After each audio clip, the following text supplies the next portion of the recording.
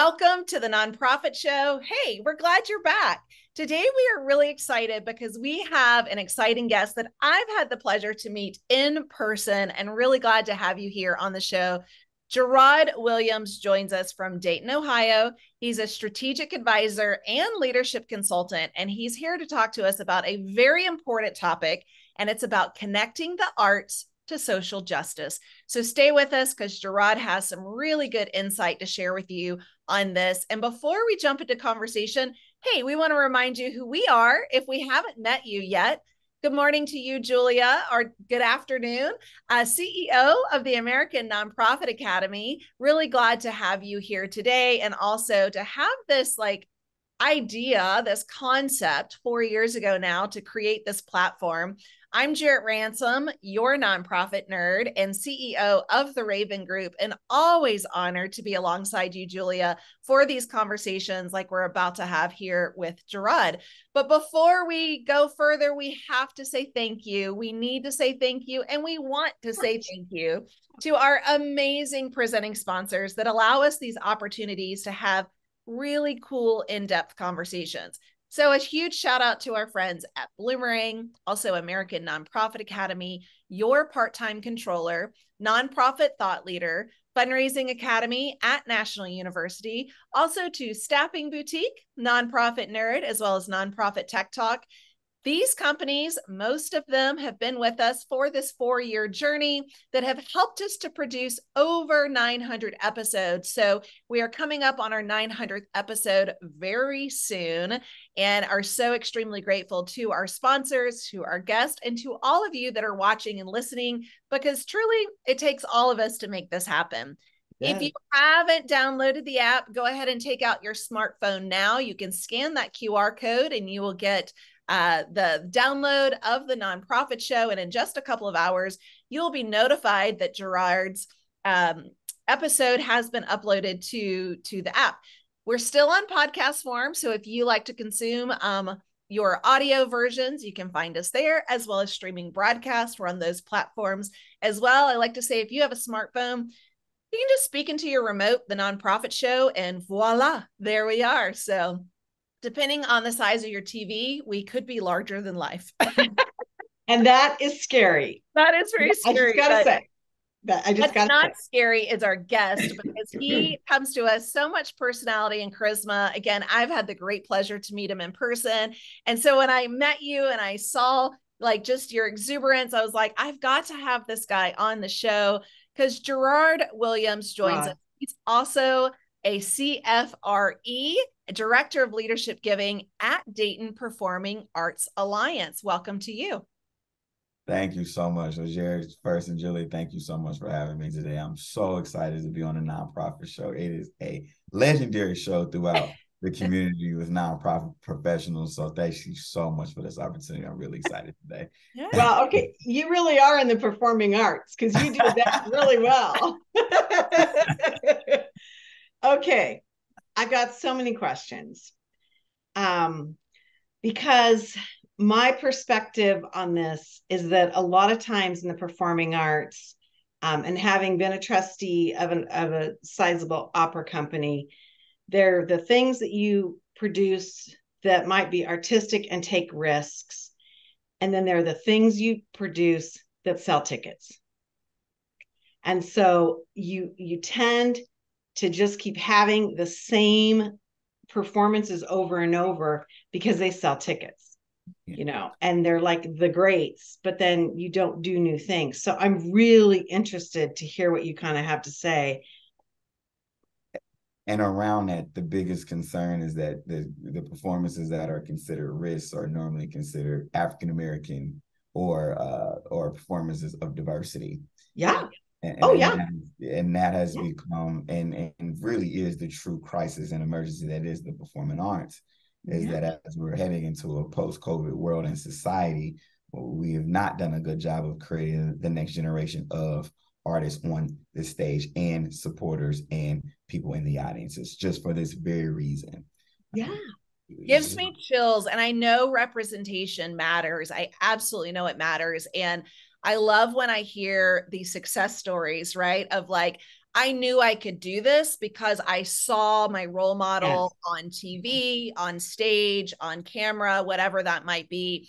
So, talk to us about social justice factors as it relates to the arts and in the arts. What are you seeing in this space? Well, I think when we look at the arts overall, we all know that arts is a place and have been for all of time a place of true human expression, right? And allowing everyone the opportunity to express their emotions and their feelings through the arts is a right and an opportunity that we truly all have. There are many barriers that I think that our country really faces as far as social justice. You know, when we talk about systematic racism, voter suppression plight, and the arts is also one of these big pillars of that. Because the arts is the one thing that allows that true connectivity between each other. And it really builds empathy inside of us as people, right? And as our country is in a place that it's in, and then as it's trying to take an aggressive shift, we all can agree that empathy is going to be a core ingredient, I think, for success for us all. So social justice and the connection between the arts and the two, I truly believe go absolutely hand in hand. There's an access problem when we talk about people actually having access to the arts. There is a certain elitist feel throughout the years that the arts unfortunately has protected, and doing that intentional or unintentional at all, it still has created barriers and created a very unwelcoming climate for people that necessarily look different, for people of color that are Black and brown. So it's just one of many things that I think that us as a society is really starting to look at. Because I think before, if you ask this question, there was no alignment between social justice and the arts. And I think we're really coming to prove that that's completely not true, right? Because the arts is also about telling stories. These are stories that impact people. These are stories that invoke emotion. These are stories that create connectivity. And we all have a story to tell. And as we, look forward to the future, I'm really, really hopeful that we will have an opportunity to see and hear these stories from Black and brown people and from people of disadvantaged communities. Right. It's such an interesting process because, the creative process is one thing and sharing the human experience is another thing. But when you get down to the core of this, and it impacts all art forms, the genesis of funding. I mean, the genesis of how we move the creative expression into the public format is so hogtied by the financial piece. And so if you have the same people producing and funding, you never get these different voices because you can't bring it forward. I mean, it's to me, it's absolutely heartbreaking. Yeah. I mean, having sat in board meetings where you would come upon really good ideas, really meaningful things, and then have people say, yeah, but the tickets, we won't be able to sell the subscriptions. And so it just goes away. Let's do Carmen. Everybody can hum along. Right? Yeah, it's true. I think that organizations are going to reach a point, and I think we have a few core ones, I think, in the country that are, more than willing to take a stand and be able to really give, artists of Black and brown communities the opportunities to really put their art on the stage. Now, it's not necessarily want to say per se a risk, but I think it sends a stronger message to the community that organizations are making a stand, right? And they're making a change. I recently visited the Nashville Symphony for my leadership program with Spinks, and they did a great job, and they gave a Black artist an opportunity to put his opera actually on stage, and it was phenomenal. So it's just organizations like that that really are going to have to take a stand, while they say that they took, a loss in tickets, but the message that it sent the community overall was more important. Yeah. So it's about leadership, and organizations truly saying, if they stand behind diversity, really being about it. I know we're going to talk a little bit about this later on in the show, but I think that is absolutely core. That's what direction that we go. And leadership is really going to show that in the future. Yeah. So then the next question is, how do we connect these performances to concepts of social justice? Because I think a lot of times we go to entertain, we look at an entertainment piece and we don't know what the message is because maybe it's in Italian, or maybe we don't know the type of music that's being performed or the instruments. How do we connect those dots? Well, I think that also adding the educational component to it is a big piece of this that I think that that needs to be communicated and performed better as well. I think that while the performances are very important, but it's about the activities and the actions that an organization executes off the stage as well. Something that we've been doing at the DPAA is that we've been very, very, very intentional about creating workshops and informational sessions to the community so they can be educated about the things that they're going to see on stage. And that's anywhere from a pre-talk with the actual artists themselves, anywhere from a community dialogue and conversation around the topics of the performance, just anything and everything that we can do to try to really engage folks, to really kind of get them to understand exactly what they're seeing. Awesome. And I think that is so fantastic to see, because if you sit through these sessions, you can see the connectivity happening between the audiences, and understanding that there's so much that we all truly have in common. Mm-hmm. And it's a relief, because when people go and see the performances, they totally have a whole nother understanding of exactly what's happening on stage. Right. And that's a part of that, removing those barriers, right? Giving access to people and making them feel safe and comfortable in a space that what art is supposed to do. Right. And understanding is the big driving force of that. So that's something that we've done. And I think that's something that I've seen a lot of other organizations do, is actually go in communities and bring the art to people, instead of this model of keep having the expectation of people coming to the stage, but actually bringing the arts to communities. Yeah. I love that so much. The Jedi movement, justice, equity, diversity, inclusion, right? Like access is also a big one. And I was fortunate to help an organization here in my community that really brings children, right, from low income families, really, vulnerable populations, to the arts. But that transportation, the access, right? Like even the feeling, because I remember growing up and my mom always took us to the Nutcracker every year, right? And it was like, okay, we had to put on our Nutcracker dress, we had to do this thing, and even that feeling of like I don't belong, for certain communities, like that, I can imagine would bring back the attendee year over year. Like if I went someplace and I thought I didn't belong, which now I go someplace and I'm like, I don't want to be here because it's too cliquey, really looking at it in a different lens, a different perspective. The access to the arts is a really big barrier. Yeah, it is. Are you seeing that? Yeah, it is. And it's been like that for quite some time. Yeah.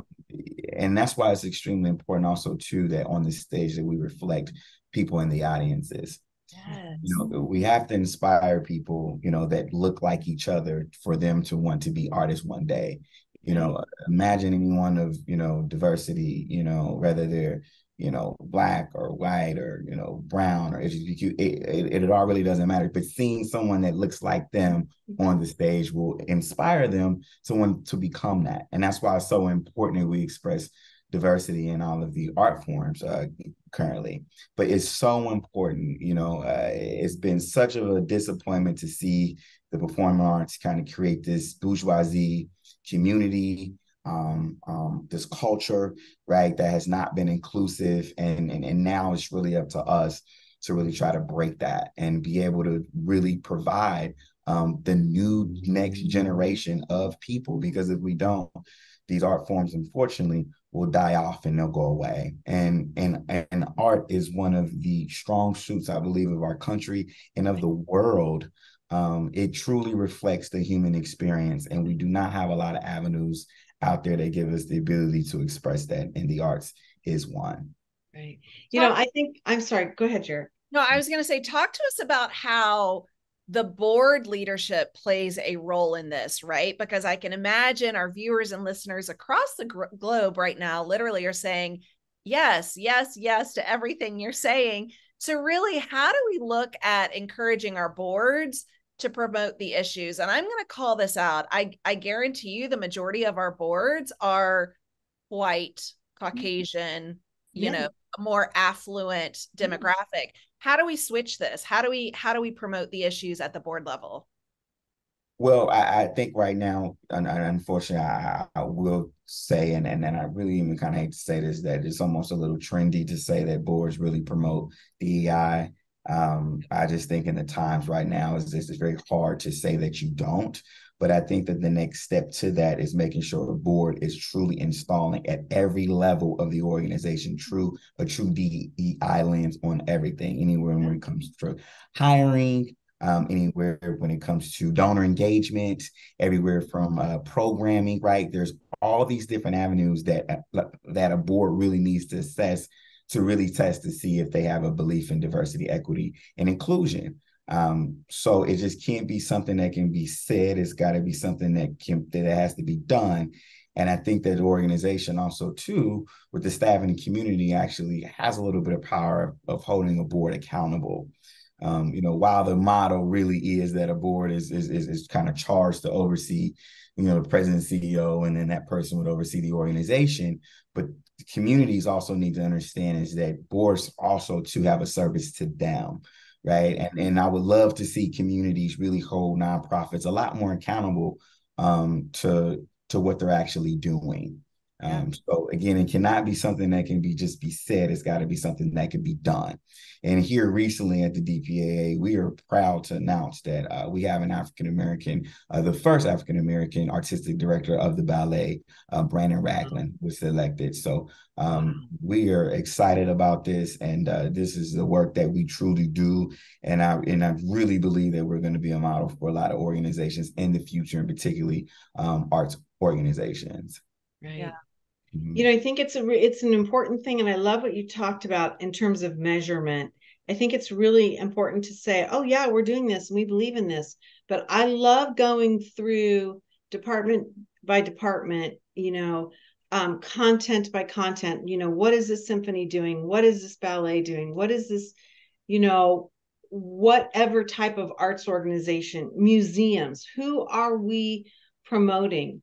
Who are we bringing to our public spaces? Because at the end of the day, there are very few arts organizations that are not publicly funded. They have tapped into some type of community funding.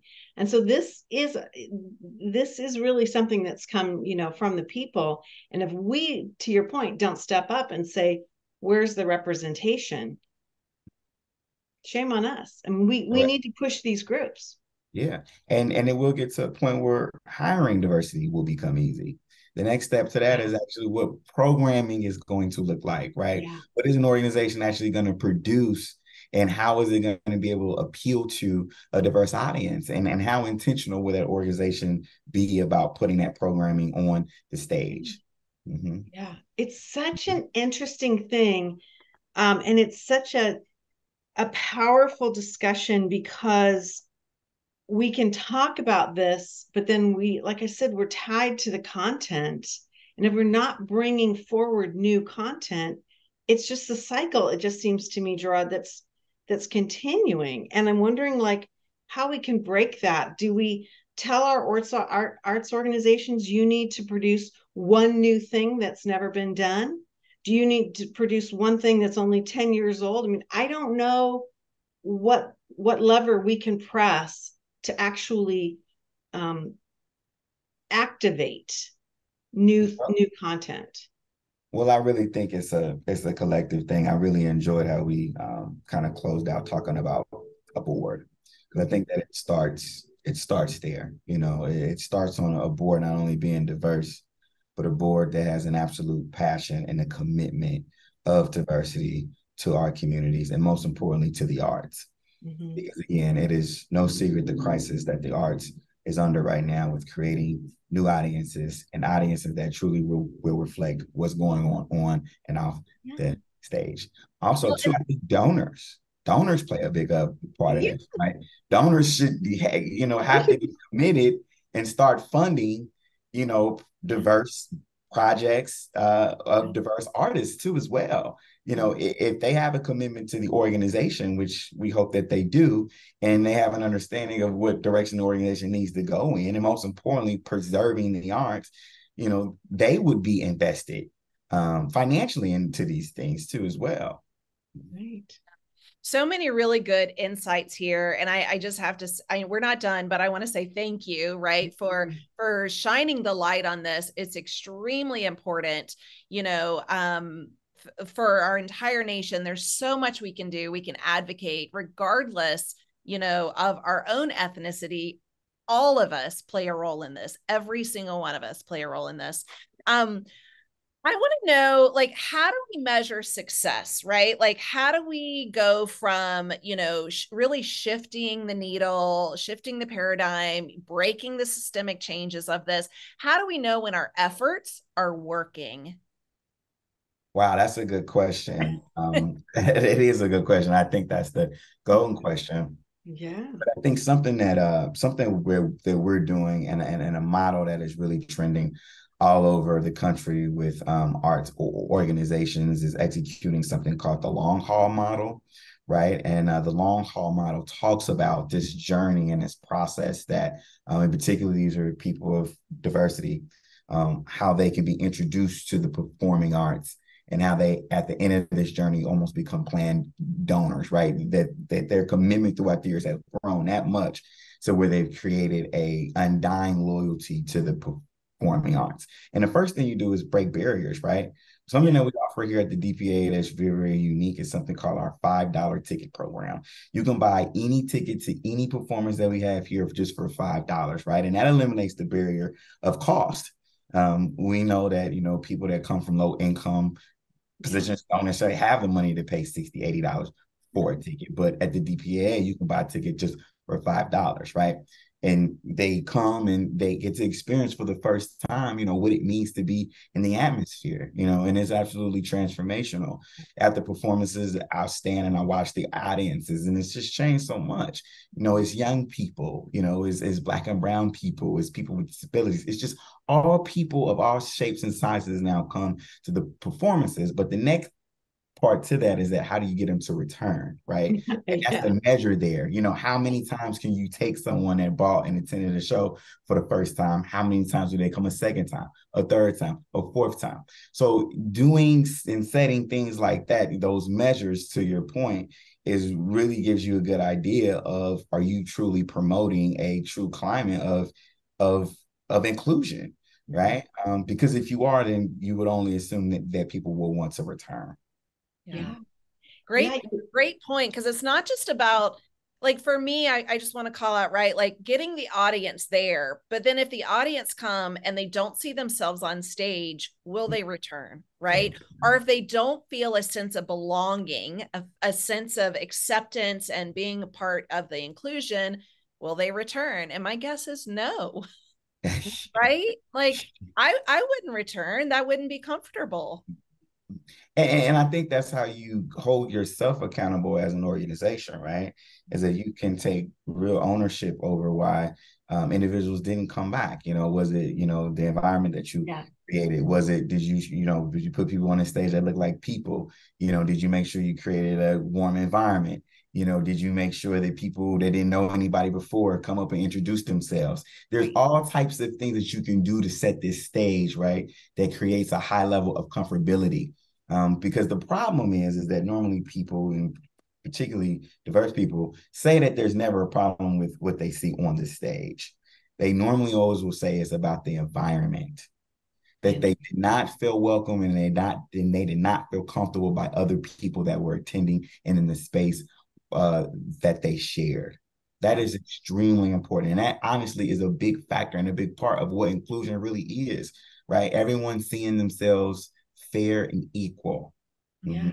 I love this. I love this conversation. I swear, I wish I could come and grab you from your community and bring you to my community, because it is such, this, Jarrod, musicians, whether they are performing artists or they're mixed medium, they work so hard and they put so much of their own integrity and their own humanity into something. And then to see it die or to see it languish is just heartbreaking. And we need this piece to be vibrant in our communities.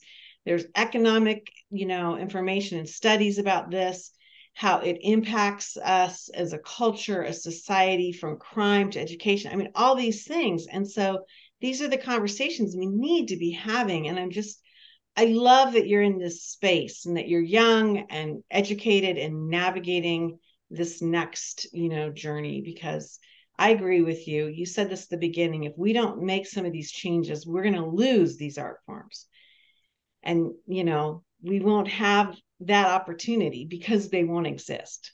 Yeah. So, yeah, sorry to be on my soapbox, but I mean, I've spent my life talking about this, and it's really been hard to get the buy-in from leadership on so many levels. So super, super cool.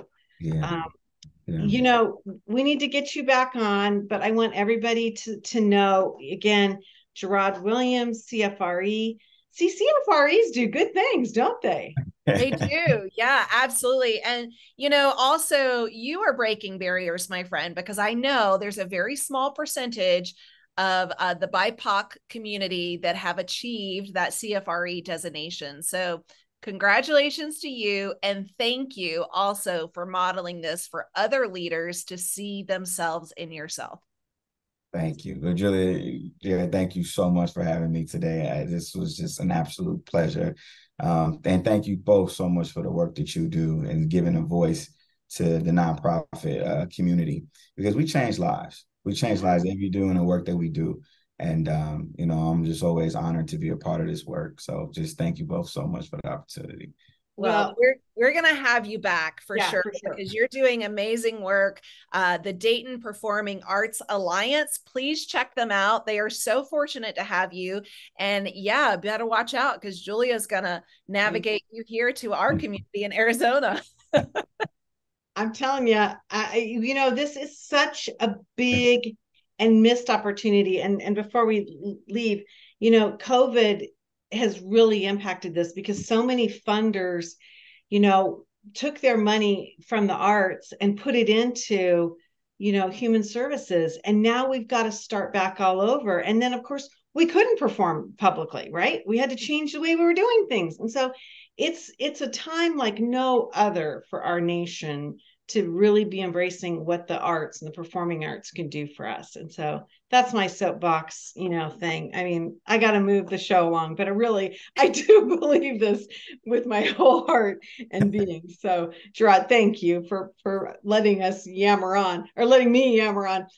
Again, I'm Julia Patrick, CEO of the American Nonprofit Academy. I've been joined today by the nonprofit nerd herself, poor thing, who has to be with me when I get all, whipped up on things. Jarrod Ransom, the nonprofit nerd. Again, the delight of my life is having this great co-host so that we can have these amazing conversations. And those amazing conversations really are supported by our partners, and they include Bloomerang, American Nonprofit Academy, Your Part-Time Controller, Nonprofit Thought Leader, Fundraising Academy at National University, Staffing Boutique, Nonprofit Nerd, and Nonprofit Tech Talk. Amazing minds. And I love, Jarrod, that we can have this type of a conversation, because there's so many communities that wonder why things aren't working. And yet I love some of Jarrod's things that you can really tackle these, right? Yeah. You can embrace them and move the needle. Yeah, we have to. And, it's on, again, all of our shoulders, not just the people of color. Yeah. It's really, really amazing. Okay, Jarrod, I'm going to wish you a wonderful day. Go out and change the world. No pressure. No, it's like what you said. I'm putting pressure on you, my friend. I'm putting pressure on you. Like you said, you reminded us. We need to put pressure on our boards, and they need to lead in this level. So. You should have never given me your email. Now I know how to get a hold of you. Well, it's always available to you. Always available. Thank you. Oh my gosh. Well, you've been a delight, and truly you've like really boosted my spirit, because it gives me hope for this part of culture and life that is languishing. Hey, everybody, we end every episode of the Nonprofit Show with this message, and it goes like this. Remember to stay well so you can do well. We'll see you back here tomorrow, everyone.